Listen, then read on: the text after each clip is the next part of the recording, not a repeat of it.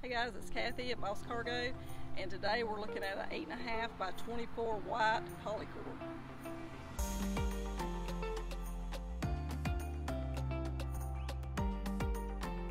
On this trailer, this customer wanted the POLYCOR.